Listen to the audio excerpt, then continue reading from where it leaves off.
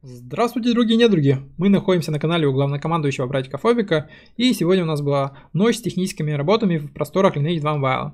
Сегодня ввели глобальное обновление под названием Орен, пройдемся по нему, посмотрим, что нам подобавляли, что нового, что там где падает, кратко посмотрим на эти добавления, которые ввели в игру, узнаем об обновлении магазинов, то есть куда закинуть денег, чтобы нам фиолку дали.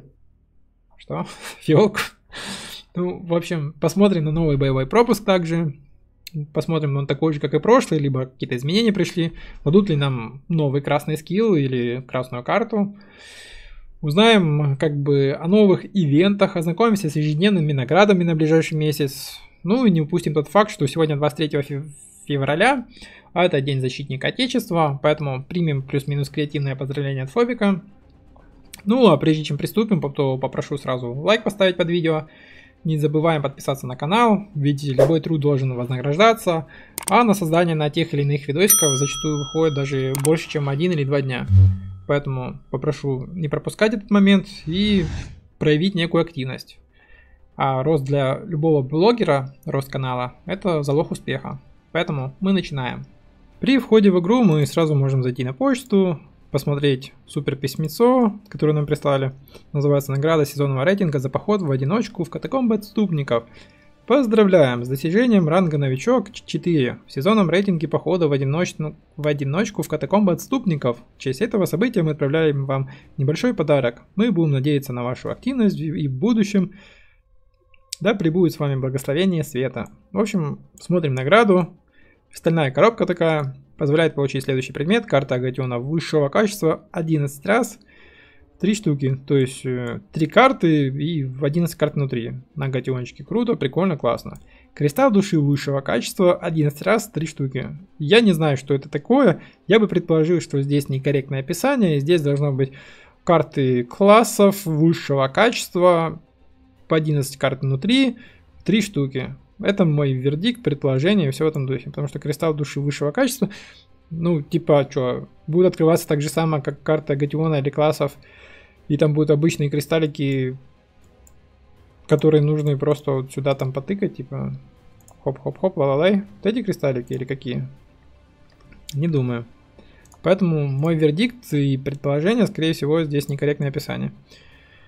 Дальше зелье пробуждения высокого качества, привязанные 3 штучки. Не знаю, что это такое, предположил бы, что это типа вот, зеленая банка для ускорения качества. Ну, типа увеличивает получаемый эксп на время. И сундук с редкой книгой наследника на выбор. Предположил бы, что это либо синяя, либо красная книга. Утверждать не могу, лишь предполагать могу. Поэтому предполагаю, это либо синяя, либо красная книга. Ну, скорее всего, синяя книга. Ну, кто знает, кто знает. Если есть какие-то мысли, можете высказать их в комментариях. Ну, в общем, есть у нас такое письмо. Зашли мы такое на почту, нажимаем кнопку «Получить». Этот предмет недоступен, так как не открыт.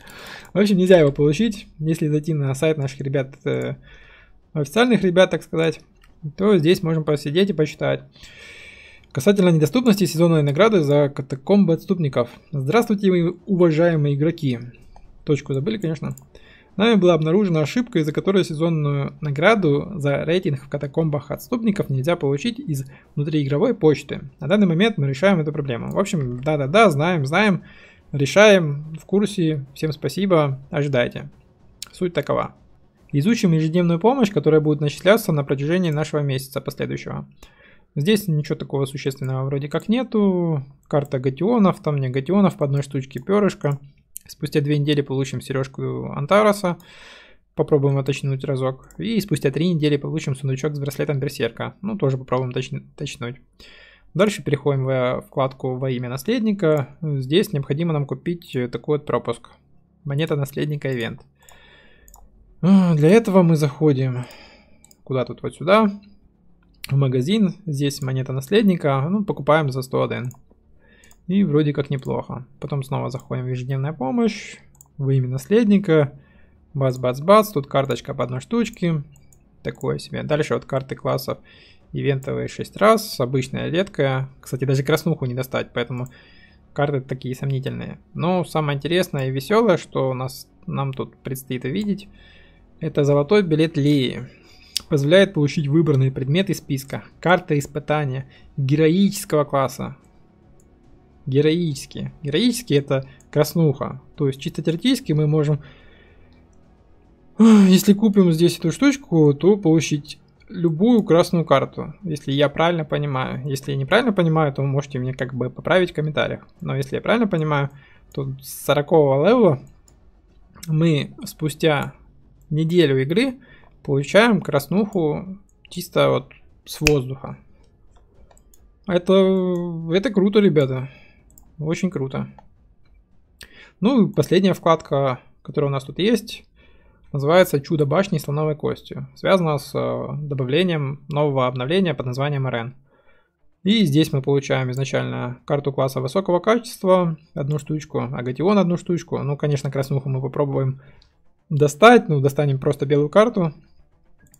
Спустя 4 дня мы Антареса получаем. Спустя 5 дней браслет Берсерка точим. 8 дней одна попытка на карту, на агатион потом. И 11 дней серьга Валакаса, браслет Стража. Спустя 14 дней, 2 недели это камни духа. Это, насколько понимаю, ЛС в бижу. То есть чисто теоретически есть у меня никля. И я сюда смогу вставить камень жизни. Ну, какие-то дополнительные способы получить и все в этом духе. Если я правильно тоже понимаю. Дальше, что мы там имеем? Спустя 15 дней одна штучка карта. Тоже одна карта. Ну и спустя 3 недели мы получаем произвольную редкую карту, синюю. Какие-то такие у нас обновления по поводу последующего месяца, что мы будем в качестве награды получать. Просто за то, что мы играем в эту игру. Разбираем сезонный пропуск. Теперь называется он пропуск Орена, первая часть. Потом будет вторая, третья, 10-я. Период выполнения добавили на 1 неделю. До этого максимум месяц был. Теперь месяц и неделя. Из прокачки боевого пропуска все осталось идентичное. Выполняем задания, получаем опыт. И таким образом боевой пропуск прокачивается. Касательно наград за боевой пропуск бесплатный и платный, тут уже существенное отличие. И сейчас я постараюсь внести ясность. Боевой пропуск интересен как работягам, так и шейхам. Если вы обычный работяга, то вы в основном символы Орена, которые получаете за боевой пропуск. В нашем случае сейчас мы получаем ровно 2 символа. Их мы обмениваем на такие вот карты классов либо гатионов.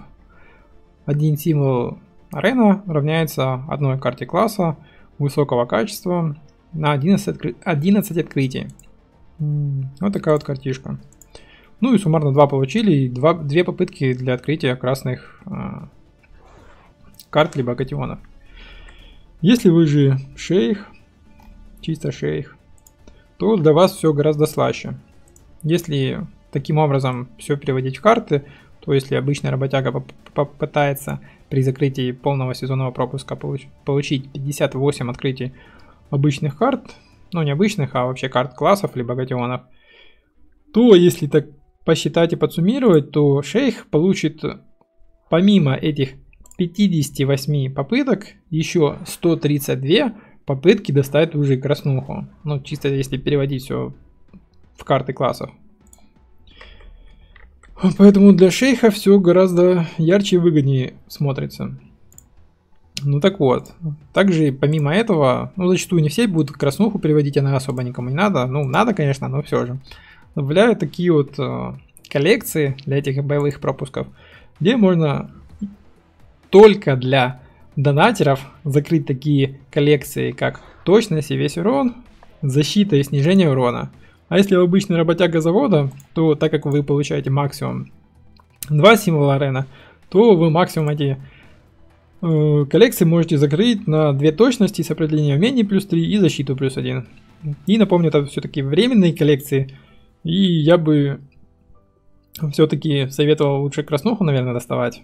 А скорее всего гатиончики. 2 точности накануне новых обновлений — это круто, но если смотреть долгосрочную, то лучше, наверное, картишки подкрывать. Ну, тут уже выбор каждого. Поэтому суммарно, что я могу сказать? вкидывать в игру надо, если вы хотите там каких-то высот достигать. Поэтому смысл покупать боевой пропуск есть. Поэтому кто хочет, закидывайте, покупайте, обживайтесь. Добавили ивент «Наследник хроник». Сразу отмечу, это бесплатный ивент, платить за него не надо. Стоит он всего 100 Орен. Выглядит примерно таким образом, что мы заходим в магазин. Здесь есть вот сундук хроник Орена. Стоит 100 Орен. Внутри мы получаем сундук наследника со снаряжением на выбор. Ну, выглядит таким образом, что это обычная пушка, зеленая пушка плюс 6 и типа набор брони плюс 4. И имеет срок там действия, так сказать, когда оно исчезнет. И также в подарок идет кольцо наследника хроник. Ну, так же самое написано. 04.27 оно типа исчезнет в теории, которая дает защиту, точность, макс хп и грузоподъемность 300. Ну, скорее всего, это тут оно типа исчезнет из этого магазинчика. А если купить, оно типа в теории останется. Почему? Потому что, исходя из этих описания этих классных ребяток, где тут в конце написали, предмет кольца наследника хроник 2 останется навсегда. Эффект свойств экипировки исчезнет 27 апреля 2020 года. Это можно, конечно, интерпретировать по-разному, но я не думаю, что вот эти свойства, они пропадут. Скорее всего, купить только можно будет до этого числа. Если вы купили, то оно с этими свойствами останется у вас навсегда, в теории. Ну так вот, суть ивента: либо носим это колечко, либо добавляем его в коллекцию. Ну там для коллекции нужно 2 колечка. Вот одно у меня такое было, где в описании написано «Истек срок действия», но оно типа у меня есть. Если у вас его чисто теоретически нету или что такое, нам советуют зайти вот в раздел мили, такая валюта мили есть. Когда вы донатите в игру, то у вас типа мили есть. Поэтому, ну вроде бы как. Поэтому если донатите в игру, у вас должны мили быть. Стоит оно 1202 мили. И покупаете кольцо наследника хроник, который дает вам защиту плюс 1, сопротивление умения плюс 5, макс хп 30 и макс группа за подъемность 300. Такое вот колечко. Ну так вот, зашли мы потом в коллекцию такие, хоп-хоп-хоп. И здесь вот вообще в ивентах, там ищите, не ищите. Я в избранное добавил уже. Кольцо наследника хроник и кольцо наследника вторых хроник. И суммарно эта коллекция нам дает 100 хп и грузоподъемность плюс 200. Это 2 кольца. И плюс ко всему, если мы берем ивентовые шмотки вот эти, то мы можем эти ивентовые шмотки поменять на коллекцию и закрыть ее. Ну, просто такая бесплатная коллекция, которая дает всем абсолютно плюс 1 урона и плюс 100 хп. На этом все. Запустили новый ивент, называется 100 дней с момента запуска, подготовка. Запускают его на 3 недели. Во время охоты мы получаем энергии духов, ивентовые штучки. Ну, падают по всему миру.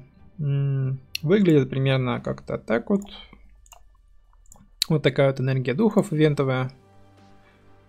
Охота на монстров. В общем, во всех локациях падают эти штучки. Только, насколько помню, в ивентовых локациях они не падают. Если полететь в город, то давайте найдем АТС, с которым можно обмениваться и получать какие-то фишечки, награды и так далее. Ивентовый НПС находится в Геране и находится вот здесь, возле баклейщика.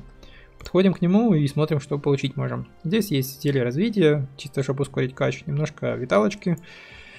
Блестящий сундук духа, ивентовый. Что это такое? Это соски 100%, 2000. Немножко кристаллов можно получить. И либо камень жизни 5 штук, либо замерзший кристалл, привязанный 5 штук. Что такое замерзший кристалл? Понятия не имею, но, наверное, что-то интересное. Кто знает, можете в комментариях написать. Что еще? Карты класса высокого качества, от обычного до героического. Часы для определенных инстанс-зон. Немножко фрагментов для создания вещей и оружия. Ну и хилочки. Если внедриться в описание и попытаться понять, сколько мы можем всяких этих плюшек покупать, то, как говорится в описании, зеленых бутылочек мы можем купить 1 раз в день, 3 штучки. Реликвия энергии 5 штучек можем купить 3 раза в день. Это типа каждые 8 часов мы можем покупать. Обновляется типа виталкой, можем каждые 8 часов ее покупать. Круто. Блестящий сундук духа, ивентовый, с кристалличками этими. 2 раза в день. Ну, остальные всякие карты класса и так далее. Часы крумы. всего лишь 3 раза за ивент. Ну, а хилочки сколько хочешь покупать, и никому до них дела нету. Добавили новые территории. Это Орен, деревня охотников, долина ящеров, застава орков Тимак, долина охотников. В общем, что можем здесь сказать? Есть город, есть база, есть зоны охоты. База — это безопасная зона, на которой можно немного передохнуть. На ней располагаются НПС для помощи игрокам. Разбираемся, смотрим, что это, где это и как это. Орен представляет собой такой вот небольшой городочек. Небольшой. Здесь он и бакалеечки, и скупщики, всякие рабочие склады. И все такое. Сразу, так как книжки в глаза кидаются, вот спрашивали, что, где, куда, вот всякие книжки за 54 миллиона. Если рассматривать орба, то орбу он 5 мудрости дают. И сопротивление аномальному состоянию, то есть бафом. Если рассматривать вариант с танками, то шанс двойного урона плюс 10, весь урон плюс 5. Если за дуалы говорить, при критической атаке с определенным шансом восстанавливает 1 МП, точность в ближнем бою плюс 5. Если за даггера говорить, то проворство плюс 5, шанс двойного урона плюс 5. Если говорить за луков, то игнорирование штрафа на восстановление МП 10%, абсолютное восстановление маны плюс 3, шанс аномального состояния плюс 10. Ну, 3 МП регена плюс 10% шанс прохождения дебафов увеличился. И если говорить за магов, то увеличу дистанцию атаки. То есть сдалека будут атаковать. Шанс аномальных состояний плюс 10, шанс дебафов больше. Плюс маг точность плюс 5. Круто. Касательно книжек разобрали. Телепорт, вот находится Орен. Здесь город такой стоит. И мы находимся здесь.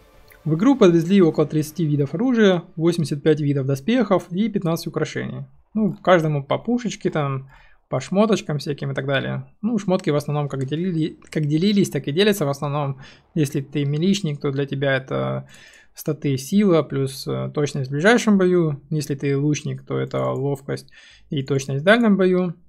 Если ты маг, арба или что-то в этом духе, то тебе интеллект дается, маг точность плюс еще импетик.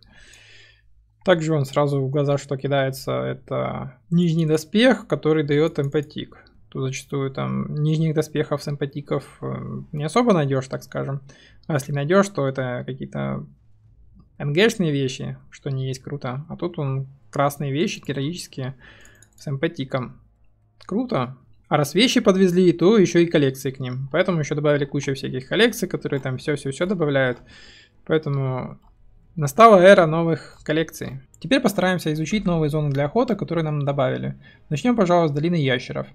В этой локации уязвимость к стихии огонь, следовательно, кольца для защиты атрибута нам нужно на воду. И тогда монстры нас будут меньше бить. Здесь, в этой локации, есть как и боссы, так и элитные монстры, так и обычные монстры. И плюс-минус вот такой вот новый дроп нам подописывали сюда, который падает с этих монстров. Локация выглядит примерно вот как-то так. Вот всякие ящерицы тут, лисицы бегают. Еще он ящерицы. Я бы сказал, что это аналогия. Ну, плюс-минус аналогия с локацией. Какая локация там? Поселение ящеров Далу. Вот. Только это лоу локация, а тут уже как бы high-level такая локация. У меня уже бегает. Чепуха всякая бьет. Вон, видите, чепуха что-то с РРов. Поэтому, что вам сказать? Если сравнивать, что сейчас на Барсе первом происходит, то я бы сказал, что раньше крузы душили всех. Теперь вот, честно, ребята с РРов, это вот, я не знаю, что это такое, это просто... Это просто какая-то чепуха, вот, просто чепуха. Ты вот бегаешь по любой локации, и тебя вот РРы стараются там душить, не душить, и все в этом духе. Блядь, другой он РР душит. Ну, просто какая-то чепуха. Ладно, за рандом ТП нажмем.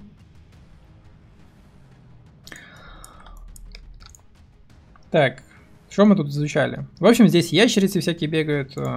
Помимо ящериц Можем дроп изучить. Вот эта вся локация, вот 2 телепорта, она относится к категории долины ящеров.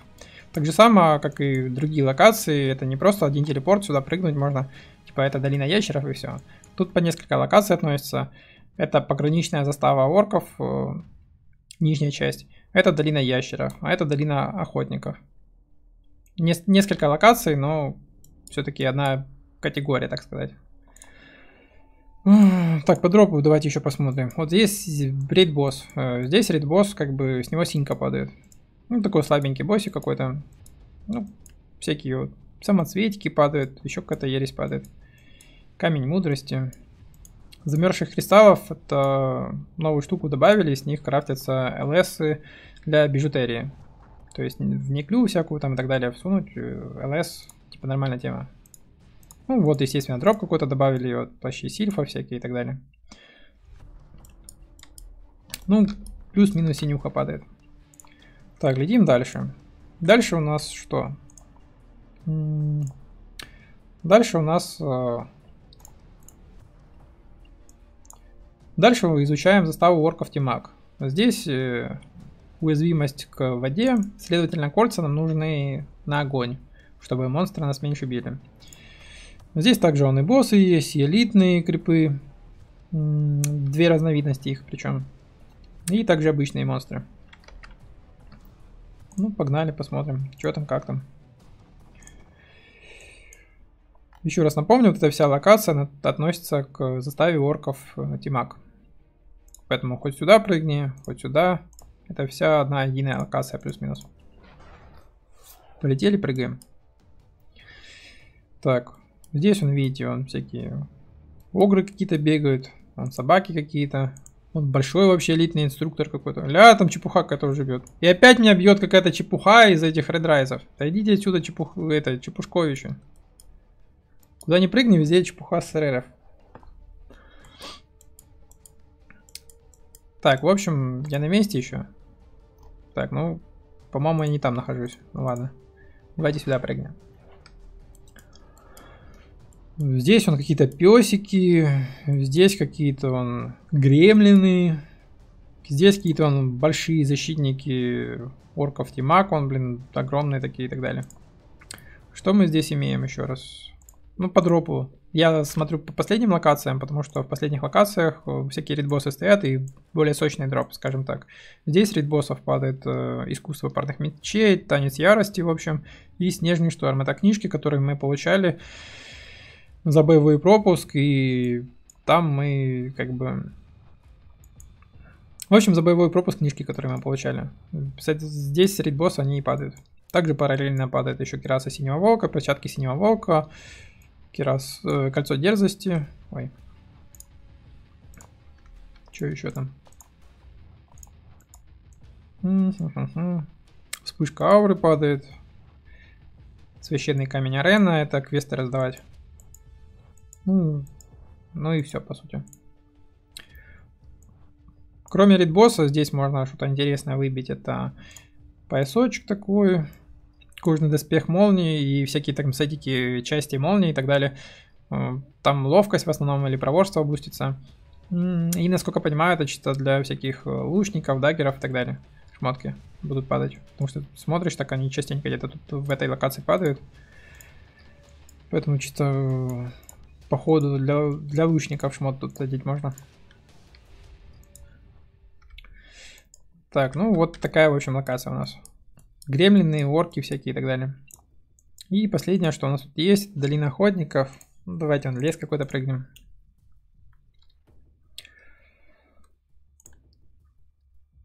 Давайте сразу по базе сверимся, точнее по сайдику нашему.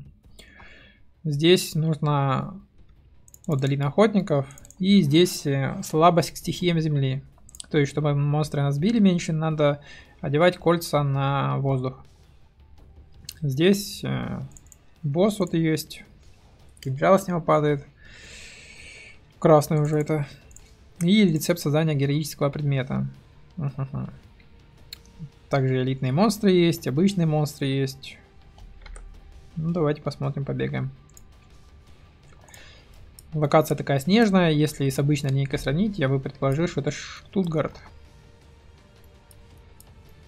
Это вообще какая-то нежить, блин. Тут точно, блин, это к воздуху резист. Потому что я смотрю на монстров. Вот красные набедренники. Снежный шторм. На тебе, с монстров просто падает. Монстров смысл есть бить. Если раньше пропагандировали все фармы где-то ДВ и так далее, там всякие красные шмотки бить, то теперь можно все эти новые локации выфармливать, там какую-то краснуху выбивать. Причем низ здесь, который дает эмпатик. Такие набедренники ледяного кристалла, которые чисто эмпатик дают. Зачастую, ну, толком нету таких вот набедренников, которые эмпатик давали бы. А тут краснуха, которая еще эмпатик дает. Круто тоже. В общем, летучие мыши тут и есть, такие вот ледяные какие-то вот людоеды, я бы их йети какие-то назвал, или как их назвать. Стоишь, вроде фармишь, вроде неплохо. Ну, локация вся такая ледяная. Еще и лучники есть, ля ты шо, ты шо. Да, это жестко, да, это жестко. Добавили более сильный остров неистовства. Теперь здесь вход есть с 50 уровня. Был обычно 40-го, а теперь с 50-го. Поэтому, кому там что интересно, можете заходить и смотреть, что тут и как тут. Удобно вам фармить или нет. Локация не столь забитая, как было ранее, потому что на 40-й, когда заходишь, там полностью вся локация забитая, и не продохнуть. Здесь хотя бы людей поменьше, и стоишь, фармишь, горе не знаешь. Поэтому благоприятные условия, так сказать. Дроп обещает получше, но как минимум за 12 минут я ни одной шмотки не выбил. Точнее, не шмотки, а заточки. Блин, опять вот в офлайне записываю, люди подписываются. Респект таким ребятам, которые подписываются, несмотря ни на что. Добавили 2 новые зоны охоты. В Гудио и в Дивоне. В Гудио это кровавые топи, уровень 55-60. Здесь есть босс. С него там парные дамаскусы падают, орб демона. Есть элитные монстры, 2 разновидности их, и обычные монстры. Ну и следовательно дропов. Давайте посмотрим, что это и как там.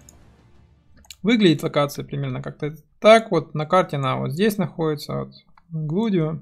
И сверху тут кровавые топи. Здесь типа всякие суккубы какие-то бегают. Как они там называются? Точнее не суккубы, а стаккато какие-то. У них очень красивые крылышки и усики. Есть и лучники, есть какие-то оненты.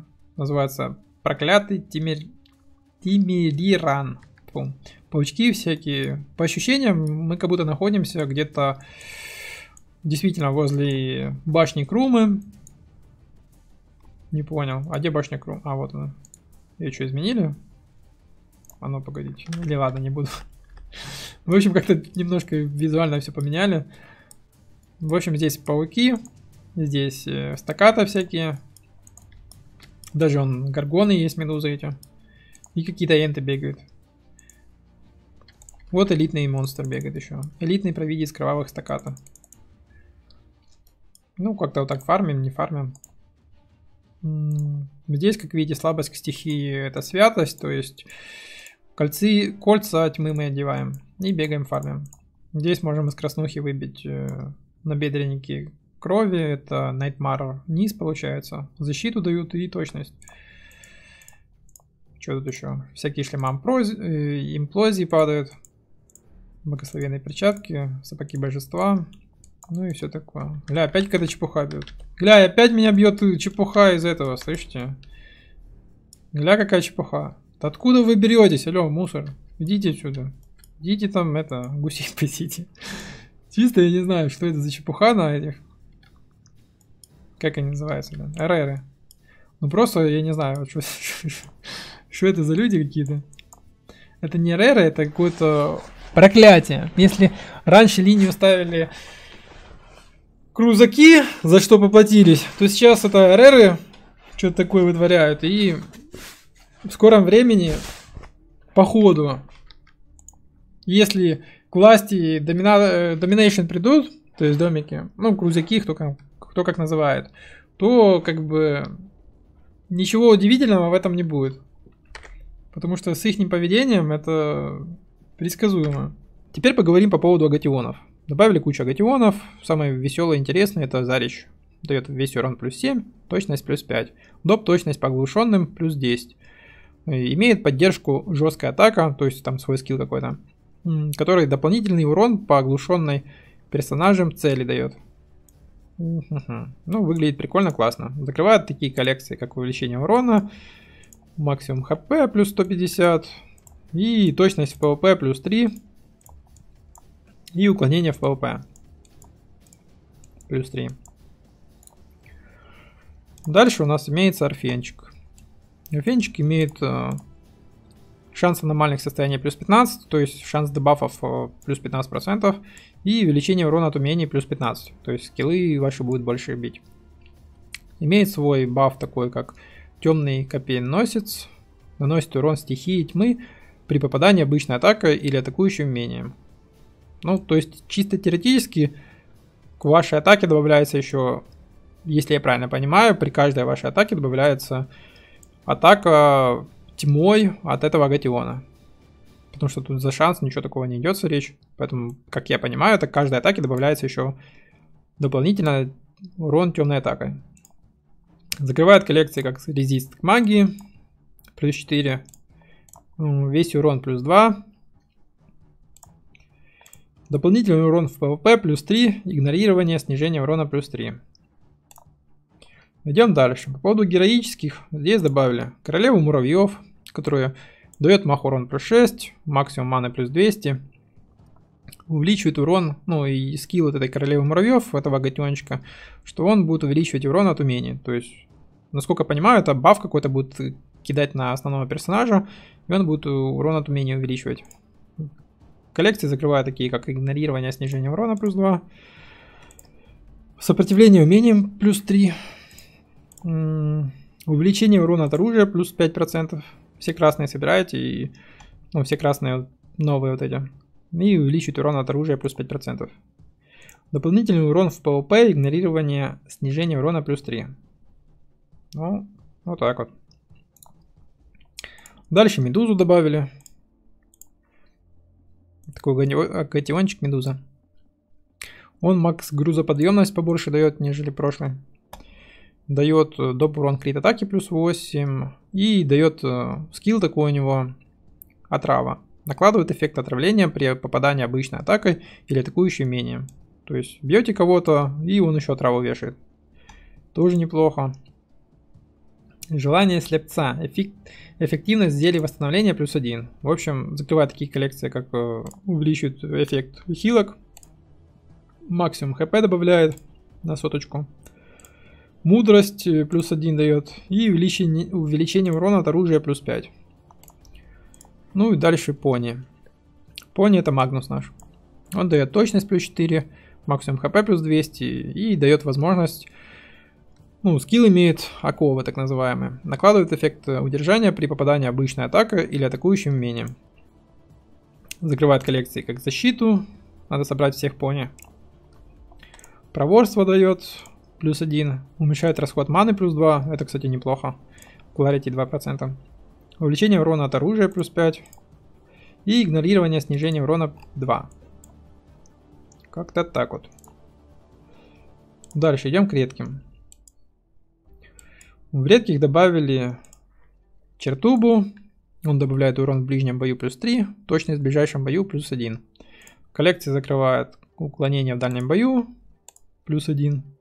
Выносливость дает плюс 1. Это все новые, кстати. Все новые синие надо, чтобы закрыть выносливость плюс 1. Игнорирование снижения урона плюс 2. Дальше пони добавили. Дает точность плюс 3 и максимум хп плюс 150. Коллекция закрывает такие, как уклонение в ближнем бою, выносливость, защита. Дальше налетчика добавили. Дает доп урон крит атаки плюс 6. Коллекция закрывает 70 хп. Выносливость. Сопротивление крит атаки плюс 1. Мах уклонения плюс 1. Верно, у нас вроде как была. Дальше зеленые коллекции. Здесь добавили только пони. Пони максимум хп закрывает. Весь урон плюс 1. Неплохо. Защита плюс 1. Это всех пони собрать надо. И сопротивление умениям плюс 3. Это анквину надо. И конячку эту. Ну и обычную тоже добавили пони этого, который дает максимум хп просто. Ну и закрывает коллекцию как 1 защиты и максимум хп 50. На этом по гатионам мы закончили. Теперь изучаем новые карты класса, которые добавили. Это фринтеза, даггер с саб-классом на танка, который закрывает коллекции как бонус к опыту. 2 фиолки надо. Скорость, другие 2 фиолки. Эффект зелья восстановления плюс 3, максимум грузоподъемность 200. Другая фиолка увеличивает урон от оружия плюс 6%. Тут уже краснуха надо. Канон. Это даггер. И сопротивление урона от умения. И вот его получаем, и резист умением 5% неплохо. Такие, в общем, коллекции закрывает. Типа ножик бегает, режет, не режет, на танка переключился, стан кинул, убил там какую-то чепуху и нормально. Живем, хилимся, кайфуем. Скиллы изучать не будем, потому что мало у кого эта карта будет. И кому она надо, тот сам изучит уже. Дальше у нас ирис. Ирис это лучник и арба. То есть переключаемся на арбу, закидываем щиточек, переключаемся на лучника и отстреливаем чепуху. Вот как раз кто-то достал ирис. Вот это красиво уже. В общем, куча тоже пробужденных скиллов. Скорость атаки 125, скорость магии 65. Коллекция закрывает весь урон плюс 2. Фиолку надо. И сопротивление оглушению 2%. Тоже фиолка надо. Ну, как-то вот так вот. Герой неплохой. Самый прикольный, я бы сказал. Ну, может, не самый прикольный. В общем, как для вас свой стиль игры. У кого фиолка, по сути, есть, тут уже по дефолту красавчик. По поводу краснухи, которую добавили голос Луны и Рен. Это гладиатор с пробужденными дэнсами и сонгами. Смысл в нем есть. И сабкласс у него на даггера. Ну, вроде неплохо. Дальше коллекции он закрывает какие? Сила 2, крит атака в ПВП 2%. Это первое. Второе это снижение урона. 2 единицы. И как раз надо, все новые карты надо. Красные.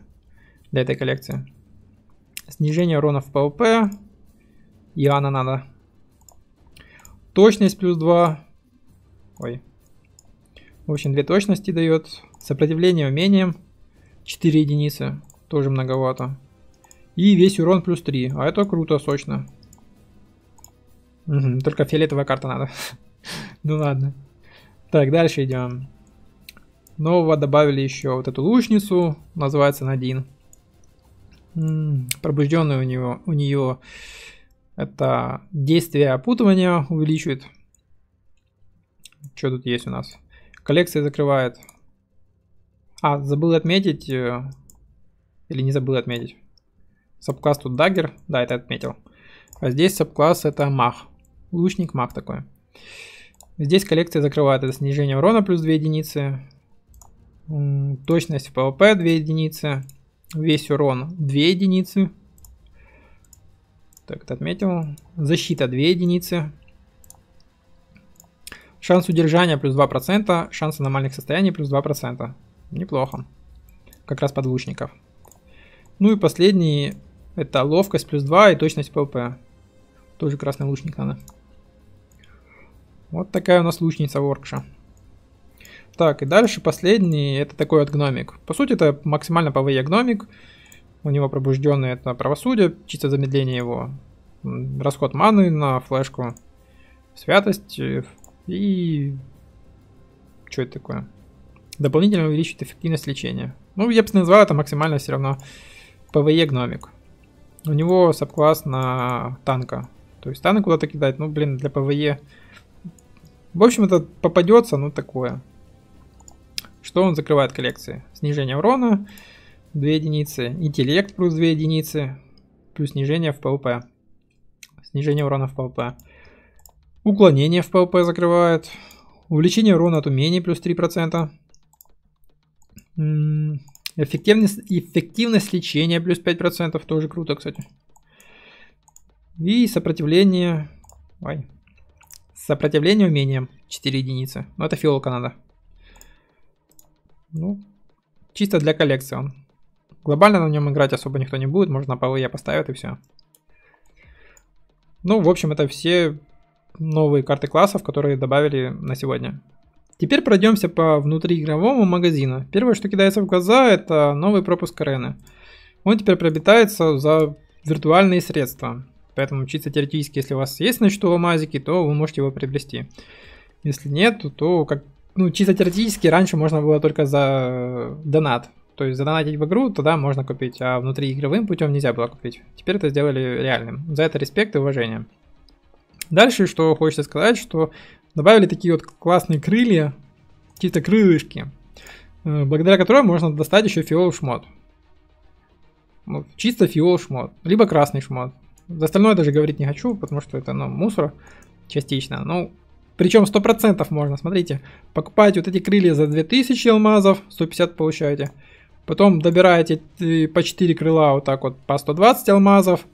Потом заходите в крафт, ивенты, нет, акции, оружие. И в зависимости от того, какой у вас класс, вот там лук, посох, арба, 204 вот эти штуки, с шансом 10%, естественно, ну небольшой шанс, но, блин, 10%. Плюс их можно как-то увеличивать, я не знаю, что это за камень улучшения, где их там брать, создать. Снаряжение, книга, т-т-т. В общем, не знаю, как ее получить, в общем. Это, походу, легендарку, когда создаешь там рандомно, и тебе такую штуку дает. Это карты ролить надо. Но суть, что ты можешь легендарную пушку получить таким вот образом. И шанс этот увеличить еще. Видите, он шанс. Шанс 10%, такой увеличить в 5%. Вот. И суммарно 100% можно сделать, да? Да, 100% можно скрафтить. Ну, конечно, мало у кого будут эти камни улучшения создания. Чисто вот 4 карты красных ролишь, и тебе, походу, этот камень дают, если фейл. Если я правильно понимаю. Но все равно, блин. Рандомно, точнее не рандомно, а можно вот, типа, позволяет получить случайным образом. Ну, шанс крафта только 10%. Попадешь, не попадешь, уже дело случая. Либо, как говорится, докупаешь эти крылышки. Один раз на аккаунт ты 150 берешь. Остальные вот сколько хочешь можно покупать. Просто сколько угодно. Если ты шейх с Рублевки там или с какой-то Объединенных Арабских Эмиратов, которые там все нормально, нефть качается, так сказать, то можно приобретать филоку. Легальным путем, так сказать. И вот рандомно, пока будешь доставать эти перышки, будешь доставать еще пару филолок. Чисто рандомно так. Шанс тут посмотреть, где можно, не можно, я чуть не нахожу. Ну, в общем, это жесть какая-то. Ну ладно, это по поводу крылышек я вам рассказал. Помимо крылышек есть набор развития с классом 1, так скажем. Тут внутри крылышки, естественно, вон парочка. Также карты класса развития высокого качества. Что это такое? Это карты от обычного до героического. То есть от белой до красной. По 2 штучки, 11 карт внутри. И карты улучшенного класса развития.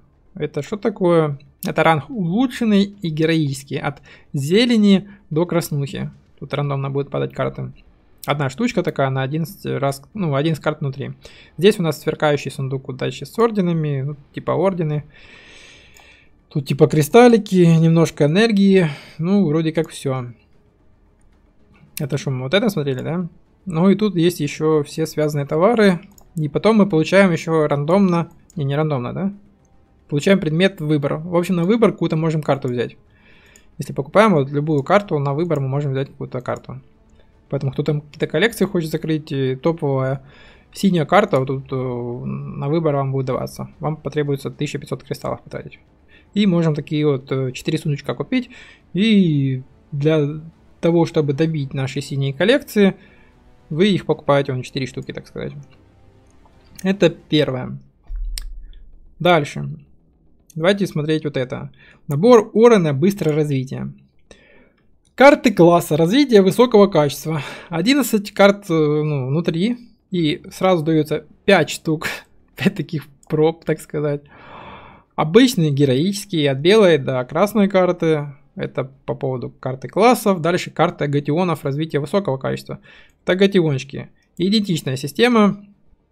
Обычный, героический, 11 карт внутри, по 5 штучек. Жестко. Дальше, карты улучшенного класса развития. Это от зелени до красной. Их по 2 карты и 11 карт внутри. Ну и так же самое с агатионами. 2 карты, 11 внутри, от зелени до красного.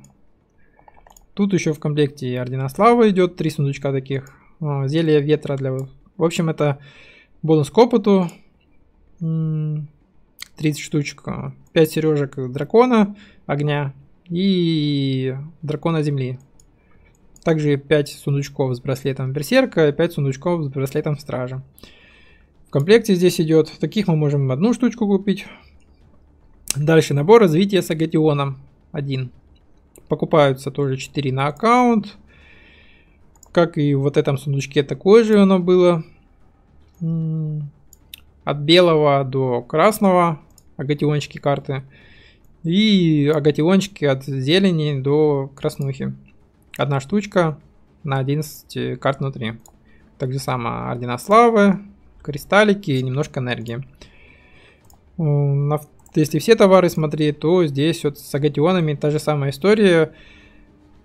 Можете доставать на выбор агатионы, которые вам необходимы. Поэтому чисто теоретически вот 4 агатиона, какие необходимы, можно дополнить. Дальше набор с печатями Евы. Раз на аккаунт. 2 штучки. 2 раза на аккаунт можно покупать. Что здесь мы можем найти внутри? Заходим. Печать Евы плюс 3. Мощность зелья восстановления плюс 2. Эффект зелья восстановления плюс 2. А, это сразу заточенную, что ли? Так, я чуть не понял. Я чуть не понял. Это куча всего. В общем, сразу плюс 3 печати Евы. Их еще точить можно и бустить зелье восстановления. Ну, типа хилочки обычные.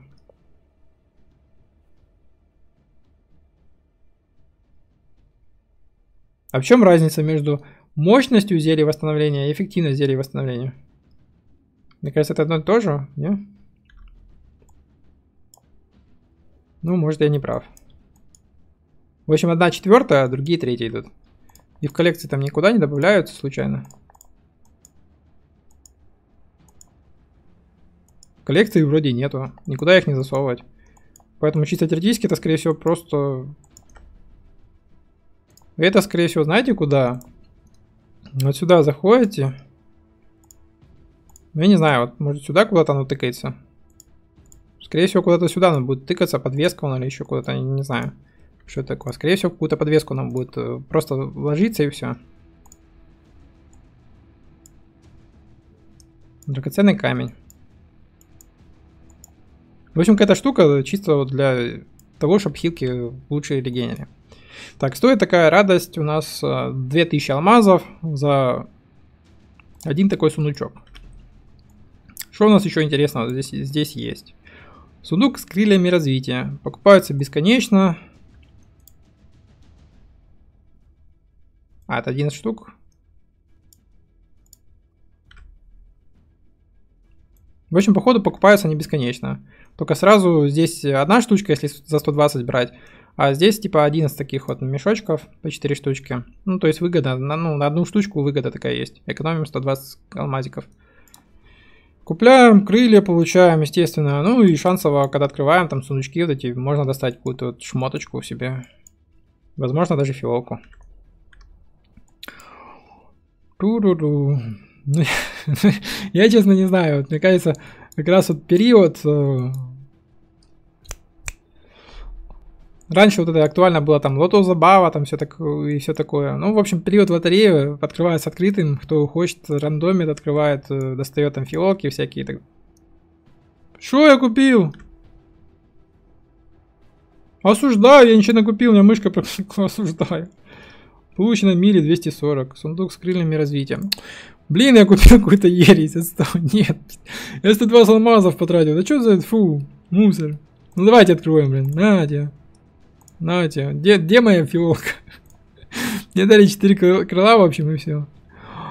1 час, 2 минуты, что это такое? А, она юзается, что? Что, блин? Что я сделал? Я их использовал. Что происходит? И что, когда используешь, типа оно где-то тут появляется или что? А, да, нет. В общем, не знаю, что оно дает, но я их использовал. Ересь какая-то.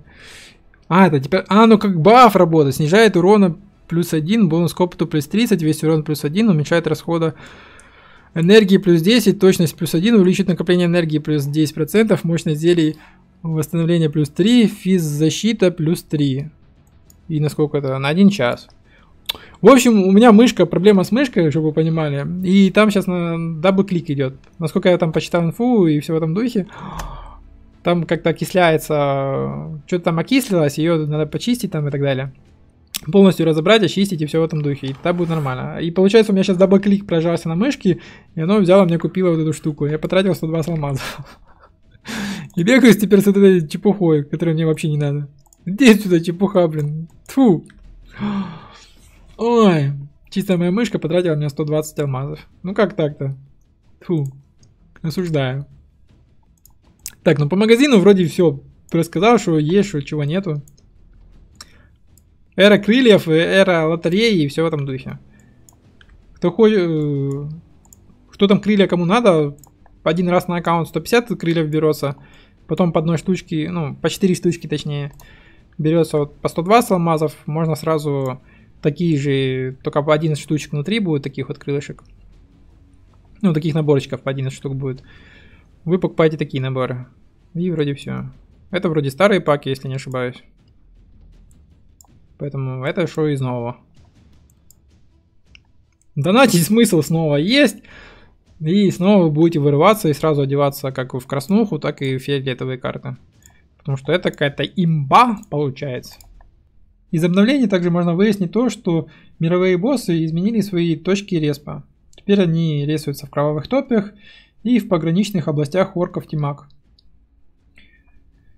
Также добавили, указывается, что добавили камни духа и благословенные камни духа. Это лайфстоны для бижутерии. То есть для никли, там сережек всяких и так далее. Можно зачаровать даже сережку дракона огня и серьгу дракона земли, браслет берсерка, браслет стража. У кого снаряжение будет 2 свойства зачарования, с помощью проклятого камня жизни можно снять свойства зачарования с украшения. В общем, всякие антарасы и так далее можно тоже зачаровывать. Теперь часть монстров получает урон в зависимости от числа ударов. Мировые боссы теперь получают урон в зависимости от количества попаданий по ним. Суть к тому, что... В общем, как я это понимаю, чтобы, ну, к примеру, просто чисто теоретически, чтобы дамаг засчитали, что вы ударили рейд-босса, ну или просто какого-то босса, либо даже крипов. Ну тут вроде как о мировых боссах только идет речь. Надо, например, 10 ударов нанести. Ну, образно, я не знаю сколько, но, например, 10 ударов нанести боссу, и тогда засчитается, что вы нанесли удар.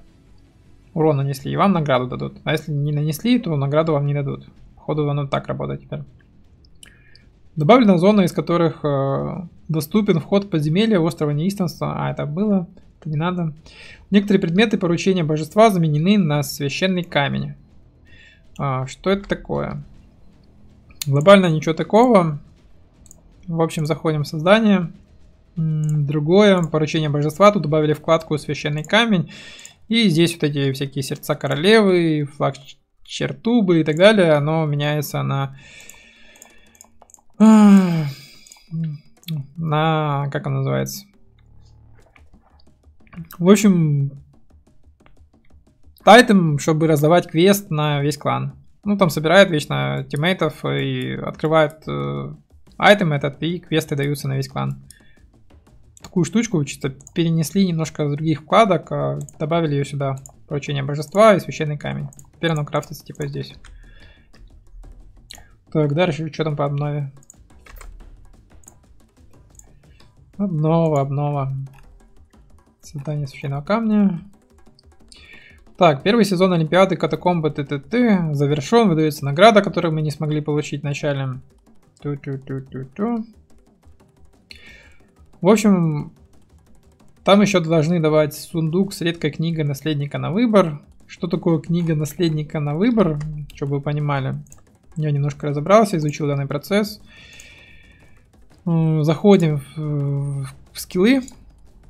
И здесь для всех проф выбираем. И, в общем, за лимп чисто теоретически мне должна прийти, ну и кто там как находил на лимп. Синяя книжка такая, увеличивает шанс крит атаки, шанс крит атаки плюс 5%, либо точность плюс 3, либо владение уклонением, уклонение в ближайшем бою, уклонение в дальнем бою, мах уклонения плюс 3. Либо, блин, закрыл. Где оно тут? Либо владением оружием, что стоит брать, потому что урон от оружия плюс 4 дает. Либо охота за хаосом. Нажмись. Дополнительный урон по хаотическим целям плюс 5. Ну, это то есть по ПК там урон побольше будет. Ну, самое прикольное, это урон плюс от оружия плюс 4 на данный момент для ПВЕ крабиков. Поэтому, кто не получил награду, вот эту вот. Так, рестарт был, не знаю, дается награда или нет. Не дается. Тут написано, что дадут еще сундук с редкой книгой наследника на выбор. Походу, это как раз вот эта синяя книжка и будет. Как я плюс-минус изучил и обработал информацию. Ой, не красная, а синяя книжка. Что здесь еще? Где тут я? Ну, кто как ходит, и тем такую награду дают всякую. Поэтому будете ходить, будете хорошую награду получать. Так, дальше, что тут есть? Всякие фрагменты, не фрагменты.